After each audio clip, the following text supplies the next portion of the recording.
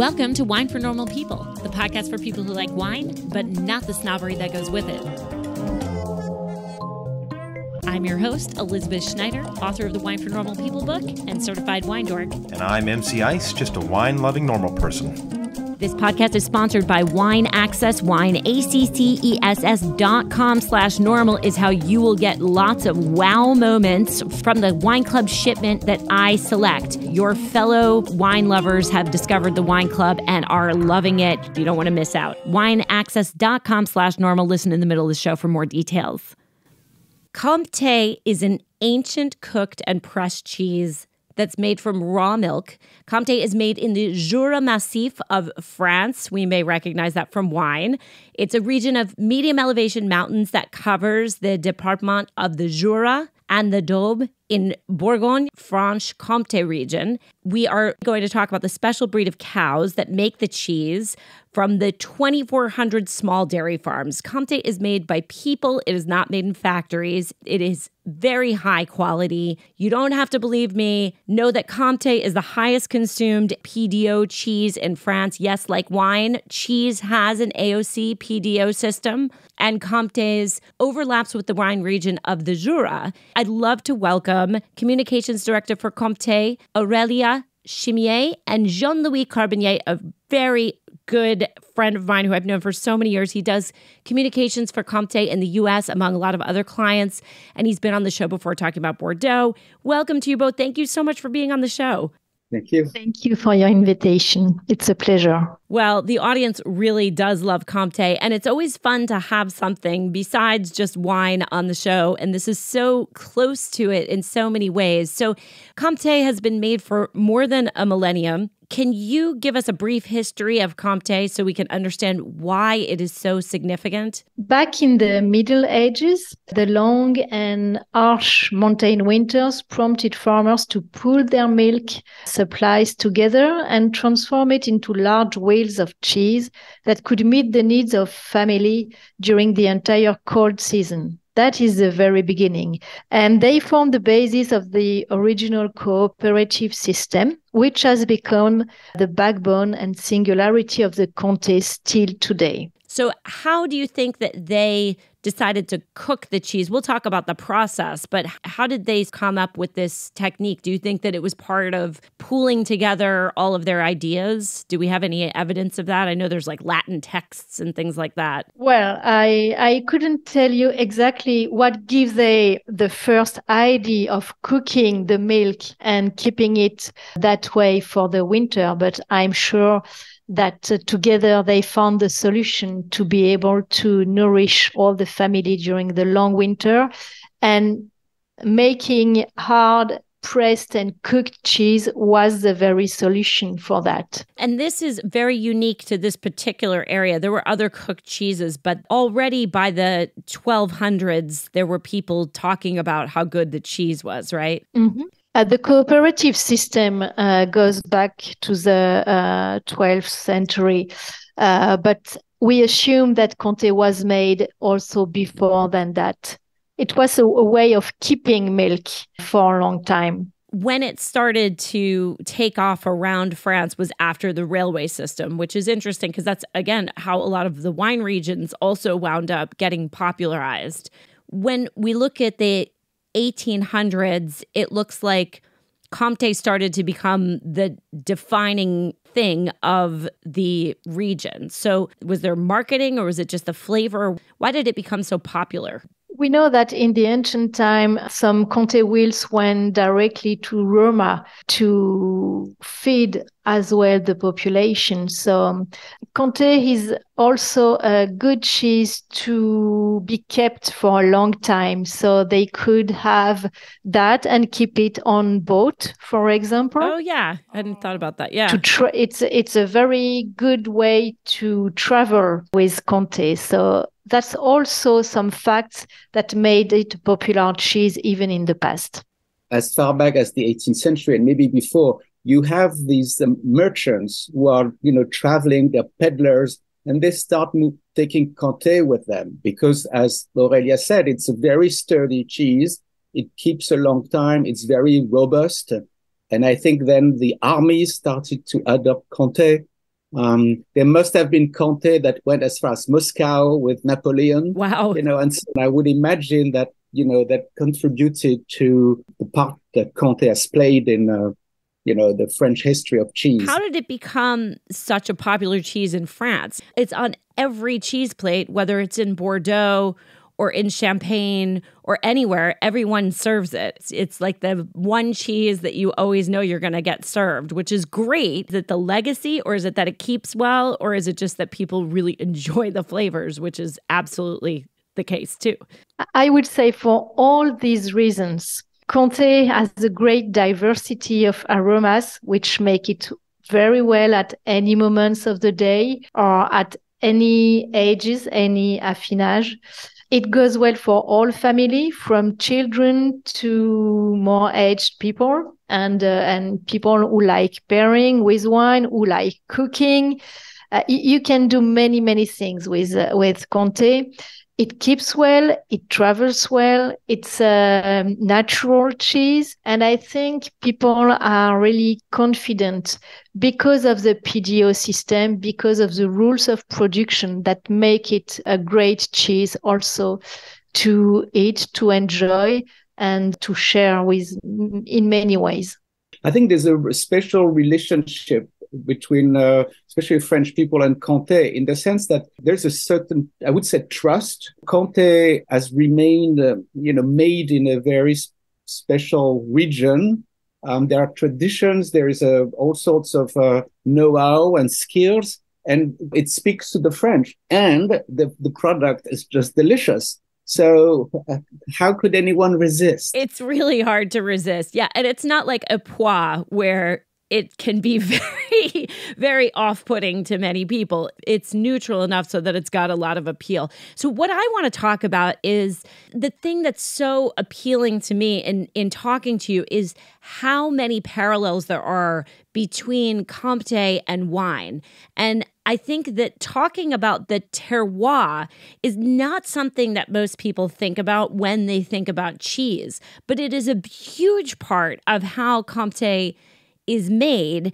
And I would love to hear first about the cows, the special cows that you use, what makes them special, and then we'll talk about the land and all of the separate and special things that add to the terroir that make this cheese, which I think as people hear this, they're going to say, oh, wow, cheese is also something that people talk about terroir. The milk used to produce Comté comes from two very specific breeds of cows. It's the Montbéliard cows and the French Simmental. And those two breeds are two local breeds that are particularly suited to the region's terrain and climate. So they are not very productive, but they have a lot of protein in their milk that is good for cheese making. That's interesting. So these are cows that are native to this area? They are native to this area, yes. Are they found anywhere else? Today, you can find Montbéliard cows everywhere in the world, but the biggest part of the breed still remains in Bourgogne-Franche-Comté. So it takes 100 gallons of milk to make a wheel of Comté, 20 cows to make one wheel. Can you talk about their diet? Because I know that is a huge part of how milk tastes and how the cheese tastes, and the fact that there's no GMO in the diet. I think people these days especially are so worried about what's going into their food. It's exactly what you said, Jean-Louis, that people want some confidence that what they're having is not genetically modified or nothing that's weird. They prefer natural food, that kind of thing. So what do the cows eat? And can you talk about specifically what they're not allowed to eat? Because I think that's a big part of why this cheese maintains its quality. Yes, a cow produces about 20 liters of milk daily, and the milking takes place twice a day, every morning and every evening. The milk robots are forbidden because we want the milk producers to keep an eye on each cow to see if everything is going well. The Montbéliard cow produce raw milk for the making of Comté, so we need to be very, very careful on the quality of the milk. And the quality of the milk is also given by what the cows are eating. In the summer, they are grazing outside in the pastures. And in the winter, they eat the hay that has been harvested on the farm, and they are staying in the stable because the winter in the area is quite harsh. They only eat native foliage. They eat grass, hay, fodder, and a small quantity of cereals to complete the feeding. No GMOs. And no fermented food are allowed. What does fermented food do to milk? Does it make it taste funny? We don't want our cows to eat silage because it could give some special taste to the raw milk, and that wouldn't be good for the production of Comté. Is there a code of treating the cows humanely? That's again something that I think people are concerned about. The relationship between the cow and the milk producer is very important. They really take care of the cows. The animal welfare is very something that is an important point for us. Yes. Your listeners may not realize, that the farms are generally small to medium-sized farms, which means that on average, it's about 40 or 50 cows per farm. Wow. So it's a very small number compared to what we see in other parts of the world. So it really makes it possible for the farmer. And I mean, it's integral to this model that the farmer is in constant contact with the animals. And if you visit, you will see that many farmers know their animals by name, all of them. It's very nice. I mean, it's how you get the most out of your employees, right? Treat them well. It's interesting because, again, I see this parallel with wine, that a lot of the best vignerons also have a relationship, and they know the blocks, and they know which vines give them problems and which ones need more and what to do. And I think that really good farmers tend to have a relationship with whatever they're farming, which is why I really don't like the large scale farming, because I don't feel like once you get to a certain size, you don't have that opportunity to really have the relationship with whatever you're farming. And at that point, it's impossible to care for it. But especially with animals, which have personalities and can either produce or not produce and be stubborn and all of that kind of stuff, I think it's probably very, very important. So what about the Jura? I've got to tell you, I just did a survey of what region do people really want to explore more in terms of wine. I think the number one that people said they were interested in looking more into was Jura. I was really surprised. I was excited by that. But I think that people are very interested in the overall lay of the land. This is an intriguing area. From a wine perspective, there's some very, very fascinating reds. Can you just describe to us what it looks like there and what is the lay of the land? You've already said, obviously, very cold winters. It's a continental climate, warm summers, probably fairly short summers because the days start to get shorter towards the end of August. Then you've got hills and mountains. Can you describe what it's like and what's the delimited area for Comté also? The region is characterized by a range of medium elevation mountains formed during the Jurassic era. The elevation varies from 200 meters to 1,700 meters, with an alternance of grazing areas and forest, half of which is spruce used for aging cellars. The specific geographic and climatic condition of the area make it a very favorable for the production of quality grass, so perfect for producing milk. It's very nice and natural country. But it changes also over the year. And I did a podcast years ago with a woman who was a cheese master. And she was just talking about generally cheese. And I never thought about this, but I think it's an important point to bring up again that the cows are going to produce different flavors of milk depending on what they're eating throughout the year. Can you talk about that? Seasonality has a big impact on the feeding since we are on natural feeding. During the summer season, it's about 7 to 9 months in the year. The cow is grazing outside and she eats about 60 to 100 kilos of grass and herbs. And in these herbs, during springs and summer, you can find a lot of different plant species that will contribute to the diversity of aromas in the milk and then in the future Comté. So we can expect if we have the Comté from summer that we might get more herbal notes out of the cheese? Mm-hmm.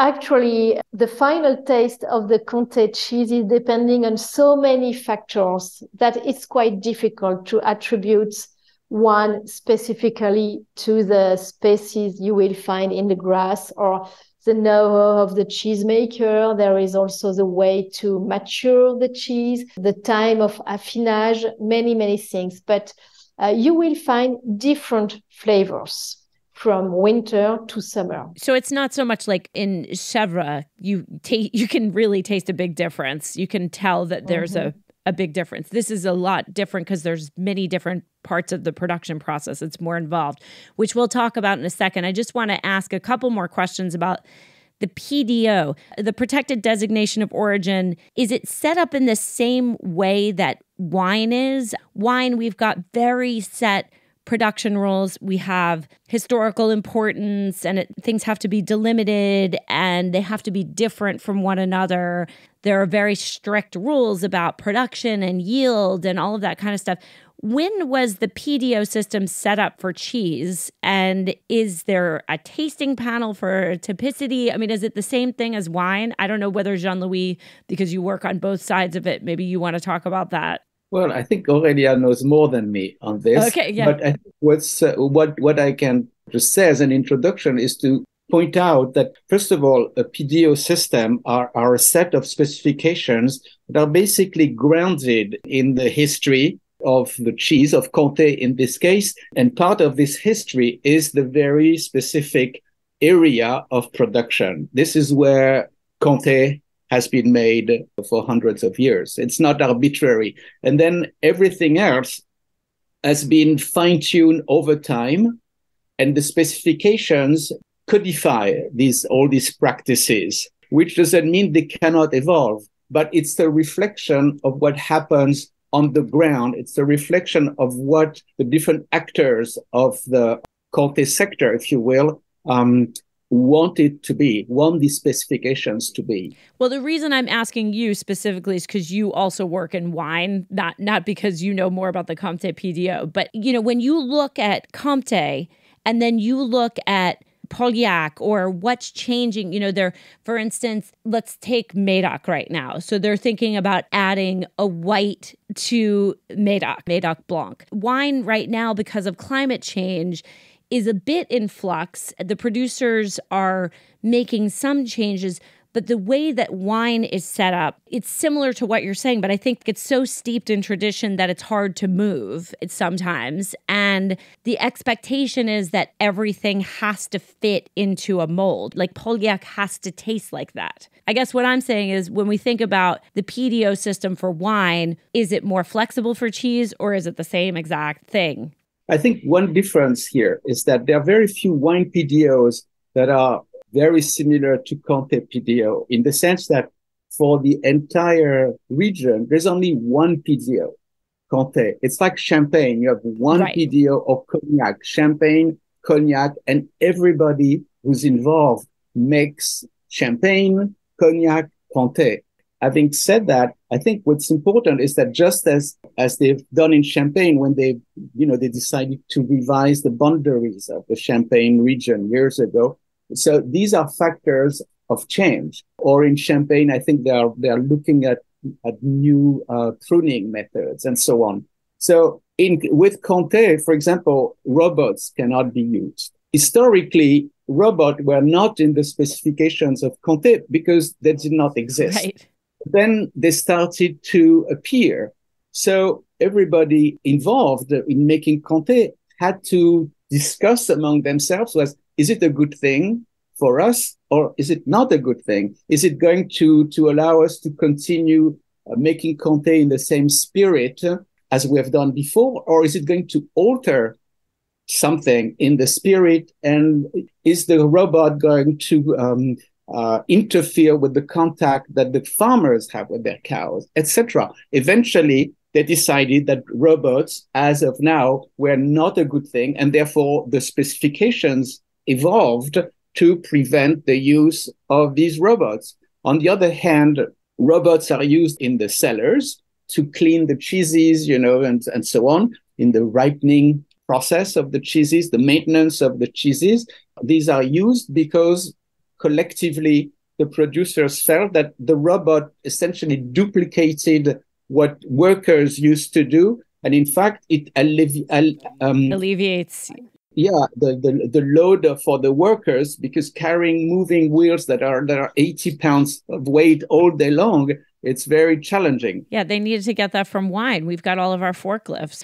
Did the PDO system for cheese start after wine, or was wine the first one to codify things? Wine was 1936 in France. That's when the AOC started. I think it's about the time it started for cheeses as well. Some cheeses can be recognized before, but just for the area.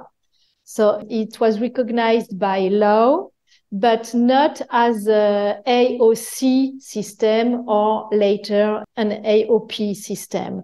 Like for Comté, the area has been recognized in 1952, but the Comté obtained the AOC in 1958.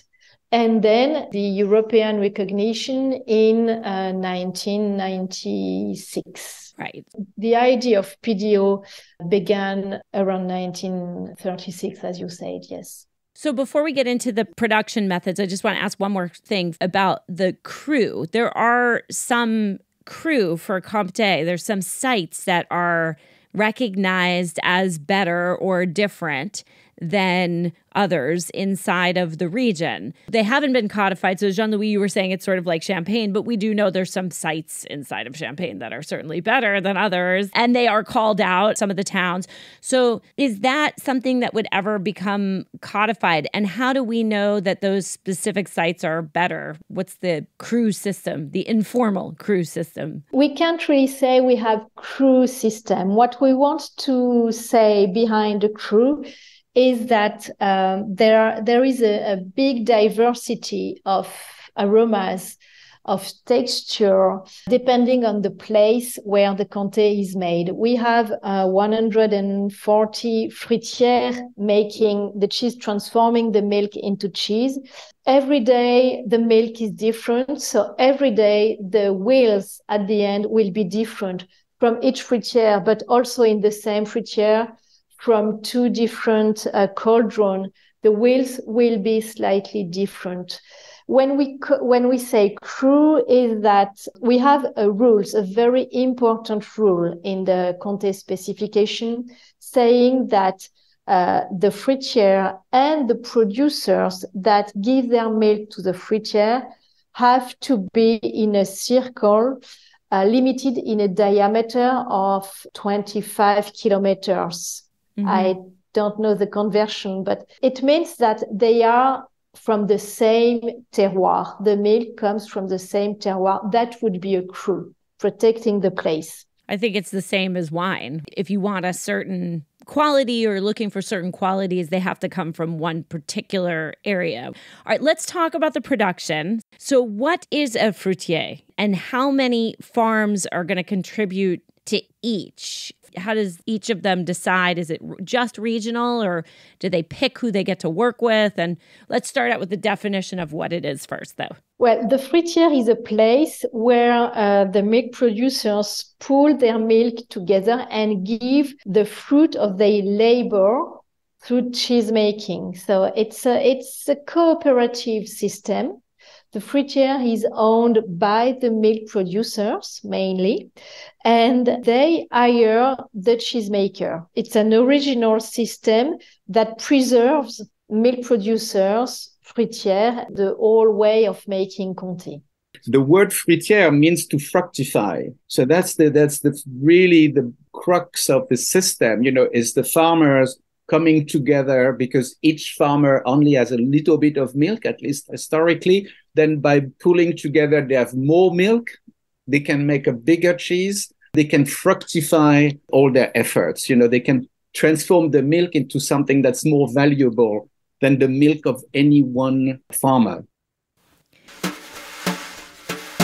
Every week I tell you about how great Wine Access is, but let me give you some feedback directly from people who have tasted some of the wines that are in the Wine for Normal People Wine Access Wine Club. Here's a couple of things. I'm drinking the O2 Sauvignon Blanc tonight, and it's tremendous. It really, really does it for me.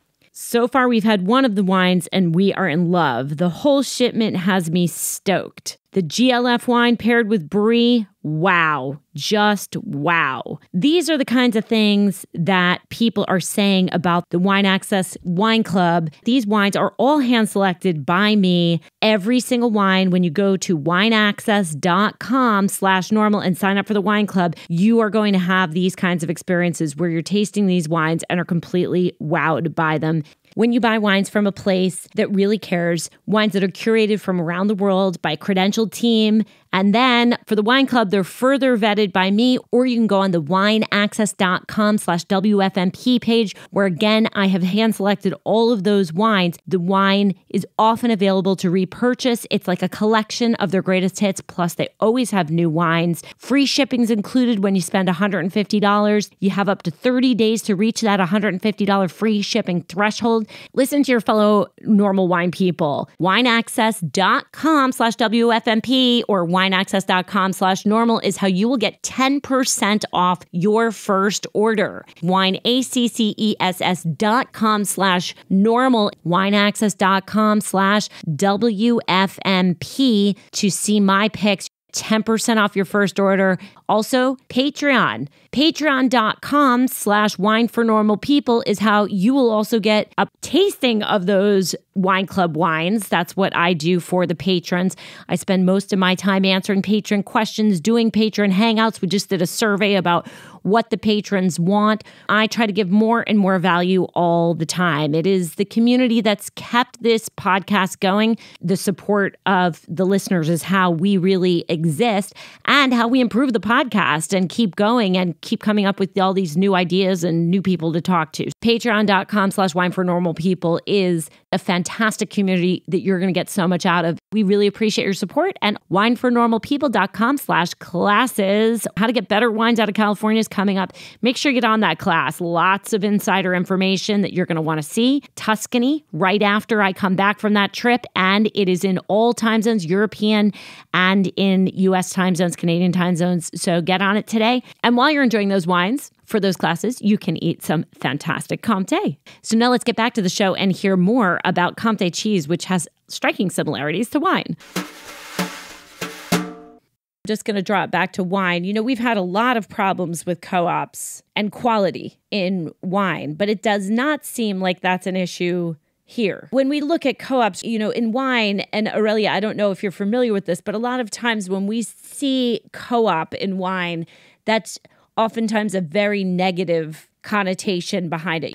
They're getting better, but a lot of times the co-ops have been responsible for some of the worst wines in regions possible. But it seems like here, without it, you could not do the system. So I think that when people hear that word who are listening, they just need to know that it's a very different situation. Cooperatives, especially for dairies, are incredibly important for the survival of the individual farmers because they don't have, we're not talking about one being worse quality or better quality. It's that they don't have enough to be able to sell things together, which is the same idea behind grape co-ops. It's just that they got kind of lazy and things went downhill pretty fast in like the 60s and 70s, you know? Well, the size of the fruitière, you know, is also very limited. They don't have hundreds of farmers in one fruitière. So that also contributes to the quality of the system. And also, I think another strong element is that everybody is interconnected, whether it's the farmer, the cheesemaker and the production of the cheese, and the affiner who's going to age the cheese. So it's in everybody's interest and necessary that everyone is really making the best they can do, so that at the end, the resulting Comté is the best cheese they can make, and that benefits for everyone. Yes, it would be nice if wine also thought of it that way, but they don't, as you know. All right, let's talk about what happens, because, I mean, this really goes right into the production process.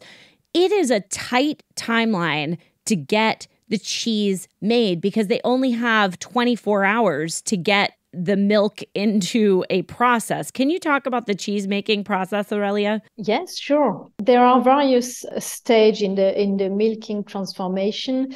First, the milk arrives from the farms around the fruitière, and the cheesemaker pour the milk in copper vat. This is in the specification to use copper vat. They pour the milk in it, they heat the milk, and then they pour rennet to start the milk to curdle.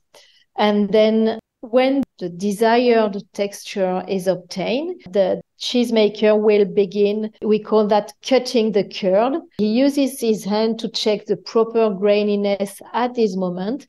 And then when it's ready, the content of the vat goes into mold to form a white wheels, a very, very baby Comté. But they wouldn't sell that, right? No, you can't sell that now. It has almost no taste. It's very elastic. So it needs to go in an aging cellar to take texture and to take taste. So it's not really that many steps to the process, is there? You do the curdling and then you cut the cheese and you ripen it a bit, and then you've got to mature it. Maturing is really the big part of the process of Comté. You also have to press it. I don't know if you said that, no. Isabelle. What is the pressing process? Can you talk about that? I'm not sure. I don't think I know what that is. I've watched them separate the curds and do all of that, but I've never seen pressing before. What is that process? After the curds are in the mold, we pour the curd in perforated molds that allows the whey to drain while keeping the curd. And then the cheesemaker puts the green plates that identifies the cheese. And then he puts the mold under 350 kilos of press, and it remains for 20 hours to be pressed correctly. And then the day after, the cheese, which is called Comté en blanc, Comté in white, is unmolded and salted. When you're saying it's molded, you mean it's turned into a wheel? Is that what we're looking for? We're looking to get it into the form where we can then age it. You know, like when we go to the store and we see those giant wheels, that's the pressing. And you want to press a lot of it because this is a hard cheese, so you want to get as much together as possible. You wouldn't press a soft cheese, right? Well, there's more to it, because I think what the pressing does is to remove a lot of liquid, a lot of water, a lot, where, as it were, but a lot of liquid from the cheese. So it's the pressing removes the liquid, but also creates more cohesion between the grains of curds. So if you did not remove water, you would be making a very large camembert, Right.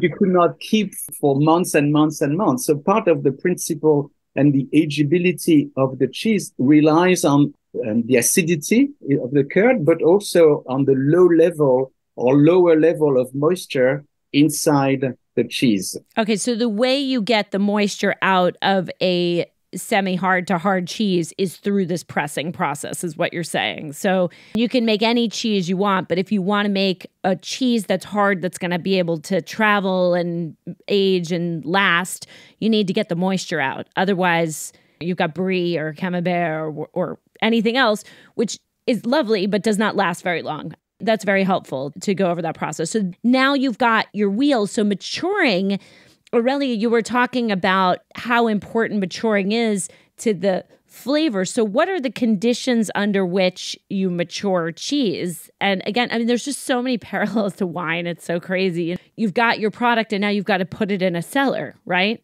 At the beginning, the cheese wheels are kept for 3 to 5 weeks in the cellar of the cheese dairy. Then they receive regular care, including salting and rubbing every day, every 2 days.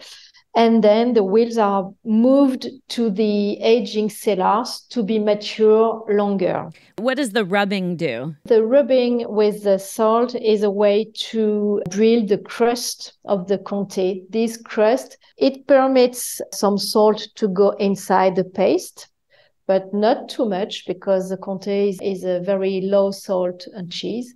But it also helps to build the crust that will protect the wheels all those months after. From bacteria or anything else getting in? Is that what you're saying? Okay. Right.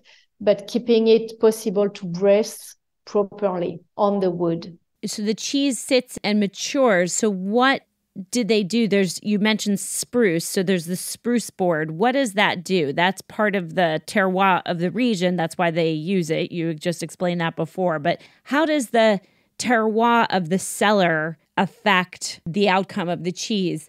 You know, if you think about the bodegas in sherry, each of them have separate flavors. A manzanilla will not be the same. Depending on its proximity to the sea, the outcome of the sherry will be different based on the terroir of the bodega. So will each cellar have its own terroir that will add to the end product, or is it more about the affineur, the cheesemaker? The Comté area has 14 specialized aging cellar, and they all have different know-hows.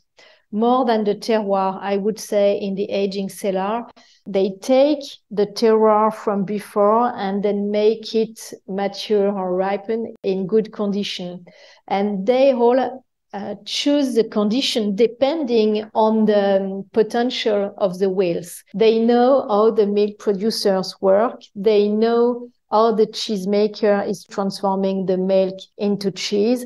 And so their job is to do their best to make the best cheese at the end. So they will put the wheels on spruce board because first it's a native species from the area, and it really helps the cheese to breathe during the long mature process. And it fights against humidity because there is a high degree of humidity in the aging cellar. And spruce board is very good for this kind of specific condition. And the wheels will have regular care during all the aging process. And they will go through different cave temperature depending on what kind of fermentation you want to have in the wheel. So at the beginning, they are put in a warm cellar, but when we say warm cellar, it's 14 degrees. It's not that warm. Right. It's for us, it's warm cellar.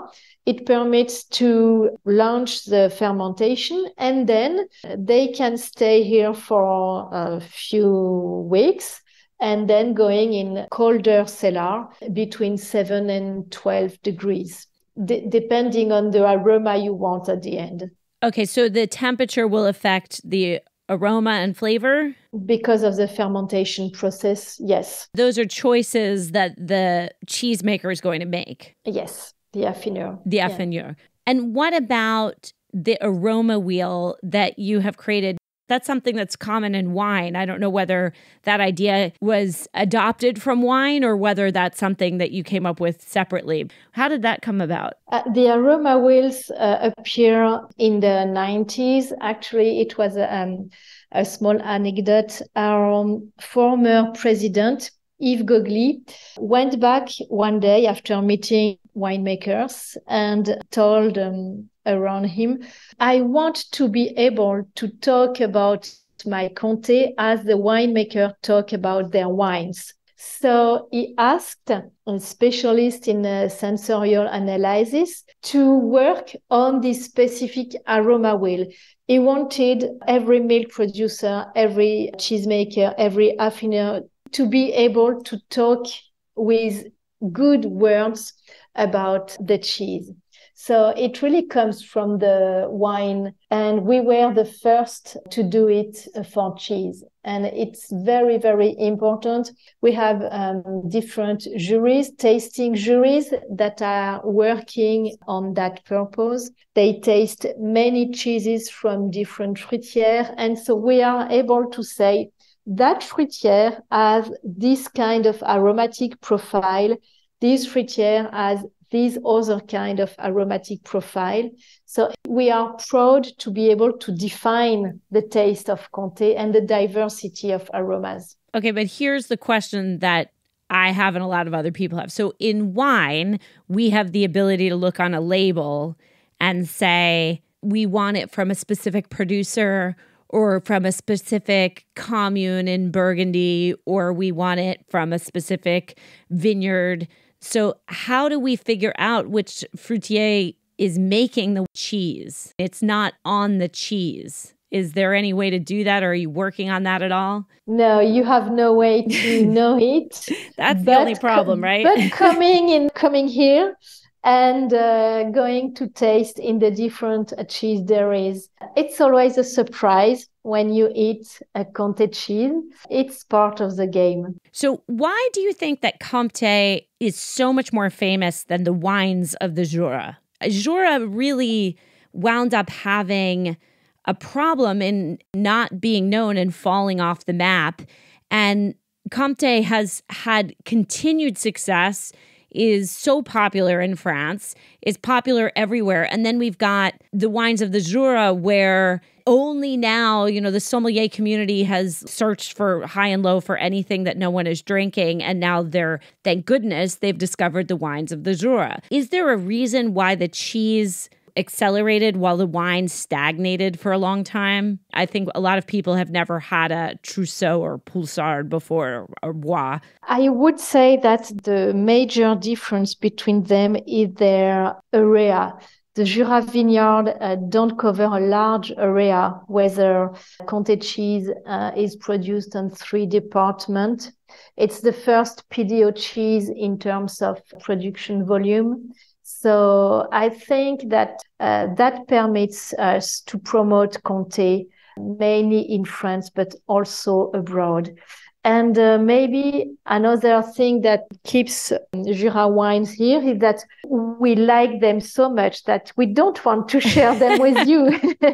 It's good that the wine has gotten out. What about the food pairings with Jura? Do you drink the local wines with Comté, or do you have other things with it? Jura wines and Comté is a perfect match. They are from the same terroir. They are on the same aromatic profile. The king pairing would be a yellow wine, le vin jaune. Yes, vin jaune. With an aged Comté. That's the perfect thing. Typically, Comté goes well with every Jura wine. It goes also well with other wine from other regions. We like Comté with white wines. It goes well with red as well, but light red. It's perfect with white. Yeah, and there's a lot of light reds in the Jura as well, so I can see that goes very well. So the grading bands, oh my gosh, I had no idea that there was a difference between the green and the brown band. So can you tell us about the classification system of the cheese, the brown versus the green band? Mm-hmm. Before selling the Comté, each wheel is graded. We have some points for the taste. We have some points for the presentation. Taking account all of that, a wheel that will have a minimum of 14 will be affixed with a green label, a green logo, Comté. If the wheel obtain a note between 12 and 14, it will be a brown label. And if it doesn't get the note of 12, it can't be a Comté. It's declassified, and it's not a Comté anymore. Yeah, then what is it called? What do you do with that? It can be used for melting cheese in industry, but they cannot say it's Comté. Got it. So when we look at something to purchase, besides looking at the green and brown band, because the way that it gets sliced up, sometimes you can't even see that. Is there something we should look for in the cheese when we're looking for the best slice? I mean, how do we make sure that what we're getting is the best if we're looking at pre-sliced Comté, which is how a lot of it comes here in the US? You have to make sure it has a good presentation. You can look at the color of the paste if you want to have information on the cheese. If the cheese is more yellow, it means that the Comté has been produced in summer when the cows were outside. And if the paste is like ivory, it means that the Comté has been made in winter when cows were eating hay. Interesting. That's a tip to choose your Comté. You can look at the crust. The crust has to be nice. Do you mean like it should be thick? When you say it's nice, like what should we be looking at? The appearance of the crust will also depends on the age of the cheese. So the more aged the Comté is, the bigger the crust will be. Got it. But it should be dry. It shouldn't be with a lot of humidity to be kept longer. So once we open it, what do we do with it to make sure that we don't ruin it in our fridge? I'll be honest, a lot of times we just eat the whole thing. But if we don't eat it all at once, what's the best way to preserve Comté in the refrigerator? In the refrigerator, you should put the slice in cheese paper or waxed paper. Mm-hmm.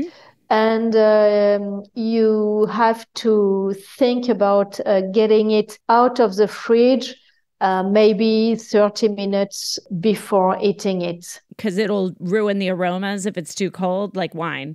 Yes. Just like wine. Right. Yeah. Very similar world that we inhabit. So if people come to the region, they can tour the House of Comté. Are there food and wine experiences that people can have there or elsewhere in the Jura? Actually, we have a tourism program called Les Routes du Comté.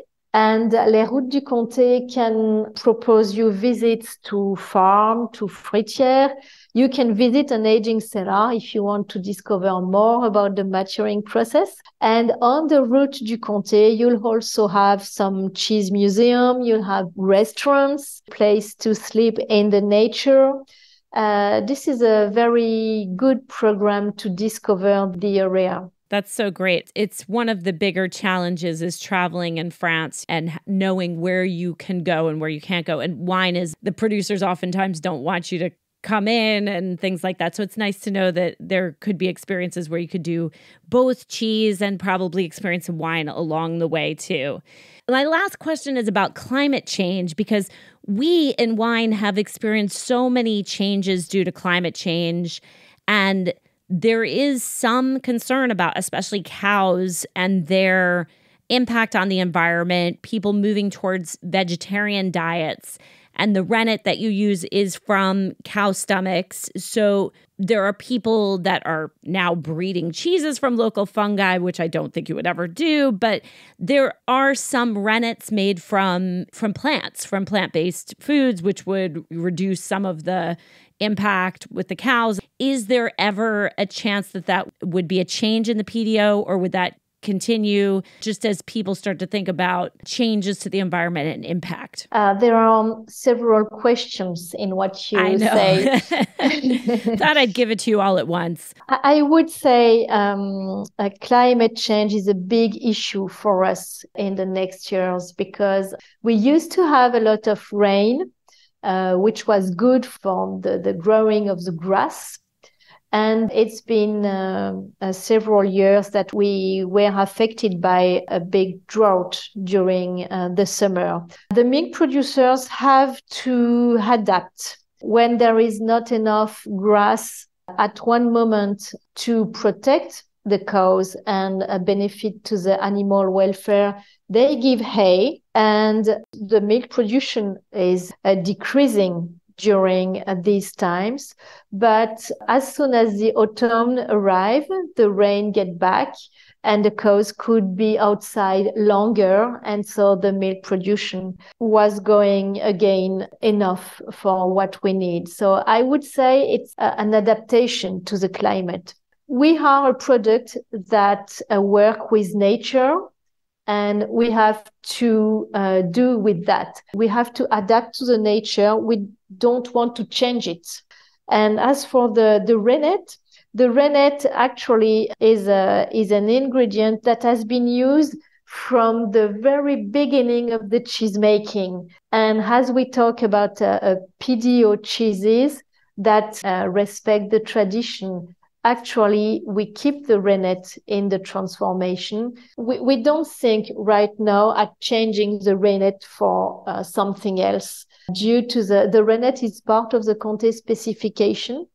And we'll see later, but not now. Again, we're just constantly, Jean-Louis was saying this as well, we're always having to make these adaptations. Now, we're seeing it, I think, faster because we are dealing directly with the plant in wine. So even in Champagne, which one of the coolest regions, we're having to make big changes based on both the environment and the fact that, you know, the consumer wants certain things. I think we're going to see big bottling changes come through wine very soon. So it's just an interesting thing to think about. I think we're getting more pressure from consumers to really make a change in wine. Most people are moving away from animal-based ingredients to filter wine and things like that as a result of, you know, people asking these questions. So I just wanted to know if that had been on your mind. Well, this is so interesting. I think that there's just so many parallels between cheese and wine that I had never really considered.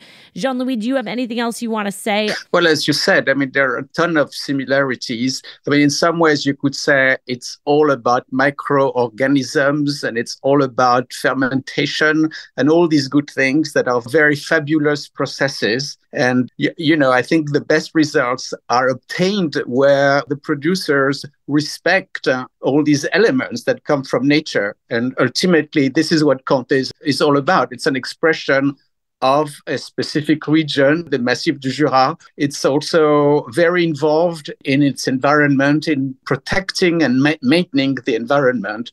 You know, so there are many positive aspects vis-a-vis the environment in the production of Comté. It's a very extensive model and so on. So there's so much that could be said. With wine, again, the matter of it's all about producing more and more quantities of mediocre wine. It's about producing less of a quality wine. And I think in that sense, it's another similarity. Yeah. Cheese production and cheese eating has gone up. I saw some crazy statistic about how much more cheese people are eating, and people are drinking less wine and higher quality. I wonder if cheese at some point will hit that reckoning too. Certainly, there'll always be a market for cheeses like Comté because they are in a class of their own. There's just nothing like it. I think the exciting thing is we've really made big progress in terms of the American interest in cheeses, the fact that we've got access to these cheeses now. I know you want to keep them to yourself, but we appreciate you exporting a little bit to us. And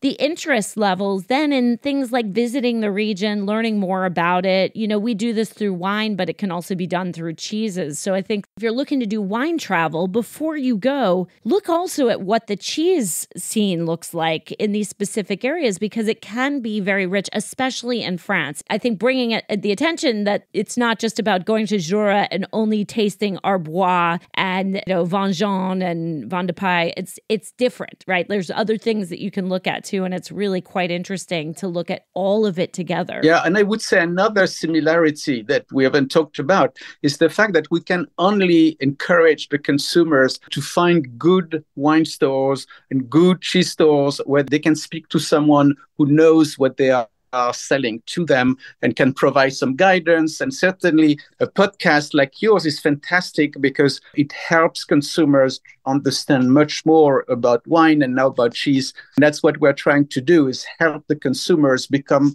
more discerning, more knowledgeable, and figure things out for themselves. Absolutely. Well, this was so great. Thank you both so much for your time. This is fantastic. It's so interesting for me to get my head out of all wine all the time and into a different world. So I will have to come and visit and look at all of the fruitiers as well. I'm in love with Comté also, but I loved some of the tips also in shopping and storing and things like that. So I'm going to have to get some more cheese paper. I can see that now.